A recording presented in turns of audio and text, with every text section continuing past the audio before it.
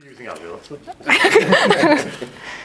Take it away, Victoria. Okay, yeah. So as Mark's just said, my name's Victoria Sloan, and I am a front-end engineer at Smashfly, best company in Belfast, so I'm not looking promoted or anything. And it wouldn't exactly be a talk if I didn't put my Twitter handle in there for you all to tweet me afterwards. And I have a keen interest in design. I'm not a designer by any means, I'm a front-end developer. But I have a real keen interest, and that's why I've decided to do this talk today. So, being interested in design, I'm constantly reading articles and blog posts on Medium or Twitter. And loads of these blog posts state that designers should code. As a designer, you should know how to develop an application. And yes, in these articles, there's valid points in there. Designers should absolutely be more familiar with the development process and should have an understanding of how things work. In turn, this will help them work with the developers that they work with on a daily basis. However, a question I don't see being asked as often is, should developers learn to design? And that's really what's inspired this talk. So I'm not saying as a developer you should go off and design all your own applications yourself and ignore your designer. That's crazy. They've got years and years of experience. And developers aren't pushing the pixels every single day, but we're constantly making decisions that affect the outcome of a design every day. So developers can work with designers and they can raise important issues around things like localization, accessibility, error handling, and edge cases, and the list goes on. And most front-end developers have an interest in design, or we wouldn't be doing it. But I feel a lot of us are intimidated by design, and that's maybe because we just don't know where to start. So today, I hope to dispel some of the myths around design, share some insights, and hopefully get you thinking more like a designer. That means that in turn you'll be less dependent on the designers that you work with. So, before I go any further, I think it's important to mention this right brain versus left brain theory. For anyone who's not familiar, this theory states that if you're, right-brained or left-brained, you are either more analytical or you're more creative, on the other hand. But there's tons of resources that show that this is just not true. That's not how our brains work at all. It's important to note this because we are so quick as human beings to convince ourselves that we're just not capable of something because we're not set up that way. I hear people saying, oh, I'm a developer, that means I can't design, or oh, I'm a designer, I can't develop. And that puts us into these two camps, and that's not how our brains work at all. There's no semblance that when you're good at one thing, it'll keep you from being good at another. And you'll hear developers bragging all the time about how bad they are at design because they think it makes them look like they're a better developer, but really they're just bad at design. And studies show that the more you use your brain in different types of ways, the better and stronger your brain will be. So it's important to consider these things for our personal limitations because we'll convince ourselves that we just can't do something because we're not set up that way. So, I'm going to first answer the basic question, what is design? And this may seem fairly obvious, but I think it's important to draw the distinction between UI design, UX design, and design. So UI design regards the visuals and how an app looks and feels. And UX design is around the interaction of an application. But what is this sweet spot in the middle? Is this design? And a lot of people treat UI design and UX design as two completely different disciplines. But to me, they're harmonious. You can't go and design the UI without considering the interaction and the usability of an application. So I think it's important to mention this quote from the big man, Steve Jobs. Design is not just what it looks and feels like, design is how it works.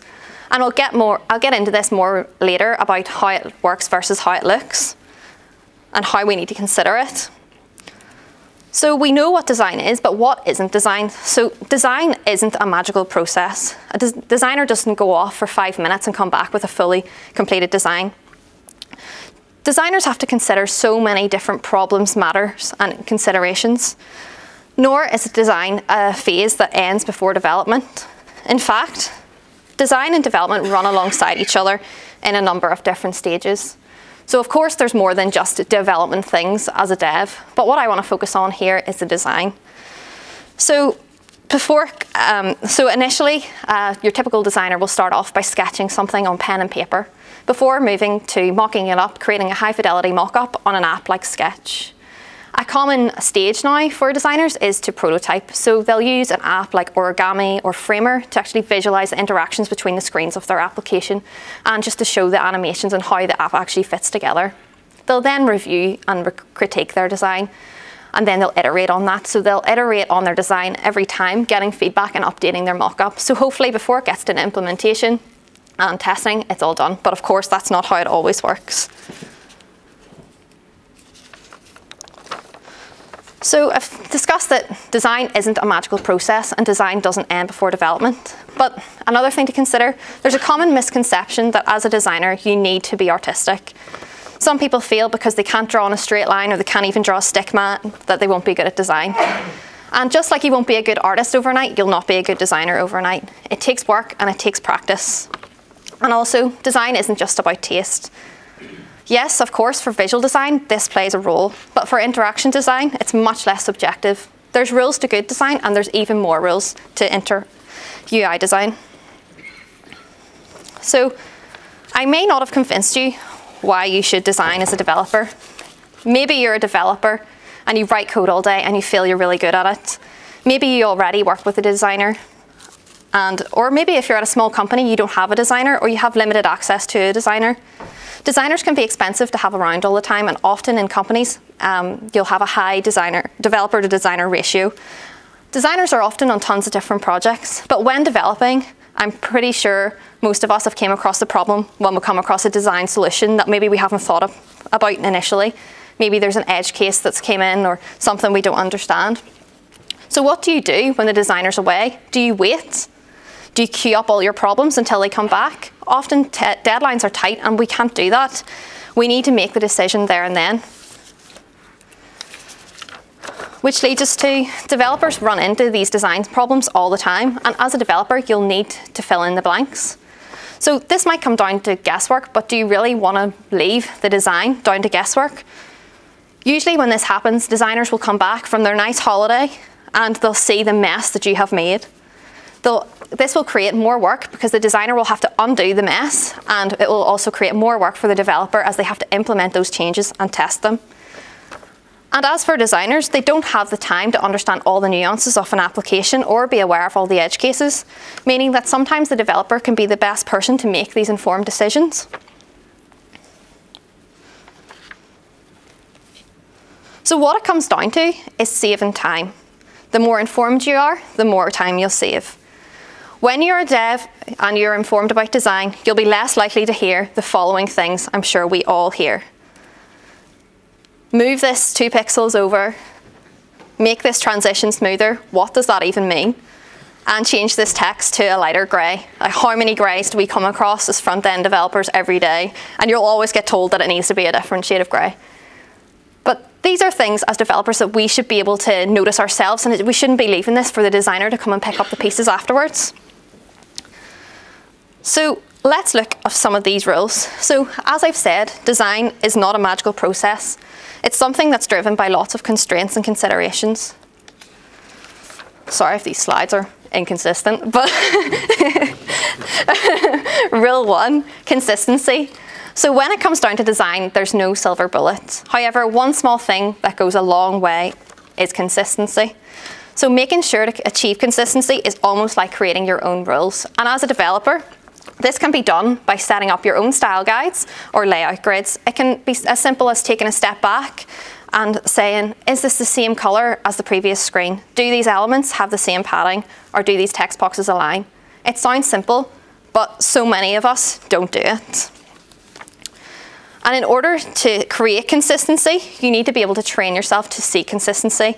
A common trait in designers is that they're super meticulous and they obsess over the smallest details.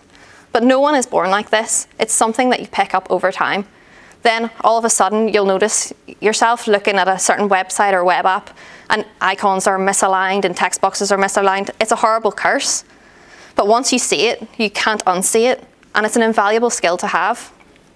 Something that does not need the trained eye is a website I had to use this morning. I'm sorry if anyone has ever worked on Translink, I'm really sorry, but I know they've tried to hook up with these glider colors and all, but this journey planner looks completely different, and it's on the same website. It's not even on the same side of the screen. The controls are completely different. The buttons work differently. The date pickers are different. By making this consistent, we could improve this user interface so much more, and it would make it easier for the users to use this. Like, I had to really figure out how to use this, and that's not a good design. Moving on, so space is your friend. So we may refer to this as negative space or white space. So if we take this example of the exact same application, one looks a bit messy and it's harder to distinguish because the elements are closer together. The only difference here is space. By increasing the white space around the elements, it makes it easier for us to focus on the content, and it gives it room to breathe. You may end up with less content on screen, but we could argue that that's a better thing, because the less you see, the more you have to focus on. So this isn't working, but this was a really fancy app with loads of animations and stuff, but just imagine. Let's just imagine. So don't let the constraints design for you. And when I say that, I mean when you're thinking about design as a developer, it's very easy to think, I'm going to come up with the easiest thing for me to develop, which is understandable. However, on the flip side, designers can come up with these wacky things that are near impossible to implement, and they may not be aware of the technical constraints. For developers, the knowledge they have can really go a long way into helping us to create tangible designs that don't feel basic. They can consider performance and accessibility and propose similar ideas. So avoid system colors. You can probably tell this was designed by a developer, and they've actually updated this since, but I got a screenshot of it before they did that. So it's called Ugly Tub, and we're going to focus here on the colors. So this is just a blue that they've clearly just typed in blue, so they're using the system colors. If you're not going to be working with a designer or you're working on your own personal projects, please try to tweak your colors just a little bit, because this is just so harsh and awful looking. I don't even need to explain this screen. So if we think about this blue, it's just not natural. It's the same blue that you see if you've had the misfortune of using a Windows machine.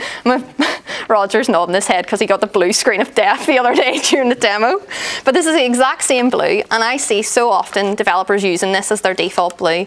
You could modify this slightly just by making it maybe a little bit more green, just a little bit less harsh. Or you could even use the eyedropper to pick colors out of an image or a photograph.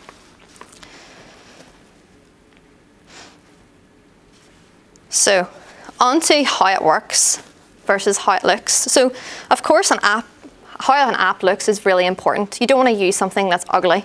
You want to use something that's nice. However, when we're considering this, we need to think about how it works as well. If an app has flashy animations and pretty buttons and spinners and whistles and bells, you may like the look of it. However, if it's hard to use, you won't be using it for very long. And it's important to weigh up these pros and cons when introducing a new design. Developers have a great insight into this, and they can contribute to ideas. They can ask the questions like, is the prettier solution the better solution? Can this design be made accessible? Does this feature work similarly to another feature within the same product suite? And is it intuitive? So, controversial, but be boring. Honestly, the best solution is often the boring one. Obvious design will beat clever design every single time. It's one of those things where you might have to compromise on the visual side of things just to make it usable. Sometimes you can go down the rabbit hole of designing something and you think it looks really great, but then you've forgotten to add a really important case, and all of a sudden you add all these buttons in and it looks horrendous. This is one of the biggest challenges you can come across as a designer, to try and make it consistent, usable, but also look nice as well. And ignore trends. If you look at the front page of Dribble, you'll see a lot of bold animations and trends. As a developer, you'll have insight into the pros and cons of adding certain design to an app in terms of your accessibility and performance. And yes, some of these trends may look really great for now, and these trends are good for inspiration, but strong foundations will go a lot longer. They'll be a lot more permanent, and your app won't look outdated in 3 months' time.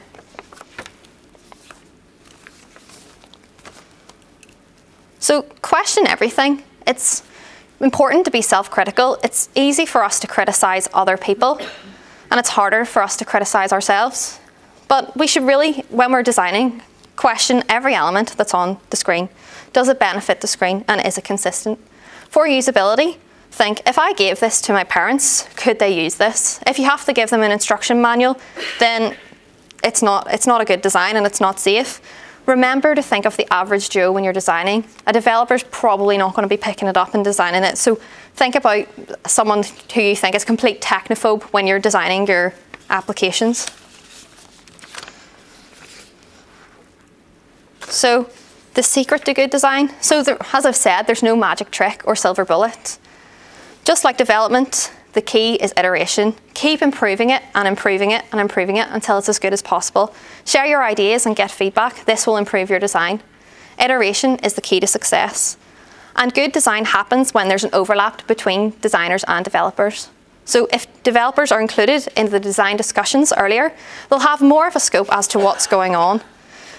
And when design and developers work together, they'll gain empathy for each other's vocations. They'll appreciate the problems that each other have to come across every day. So everyone can be a designer. And I'd like to think that design is getting a lot less intimidating. You don't even need the latest version of Photoshop, and there's loads of applications you can get started with. But when you first start, this is probably how it's going to look.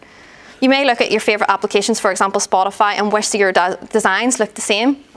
But that's not always how it works out. There's lots of ways a design can fail, and it can take a lot of failures to get a success. Just think about the code you wrote a year ago, or yesterday, and just see how far you've come. It's the same with design. It'll take a lot of work and a lot of practice, and you'll need a lot of feedback to get to where you want to be.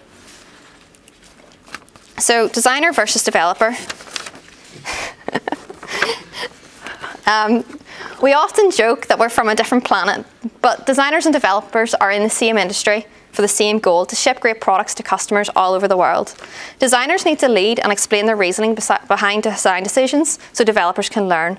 And developers need to ask the questions and raise the potential concerns and get involved themselves. If developers knew more about design, they would be able to fill in the blanks, and over time their design will get better. So I'll not keep you too long today because I know it's late. So I'm just going to recap a few of the points I've made today.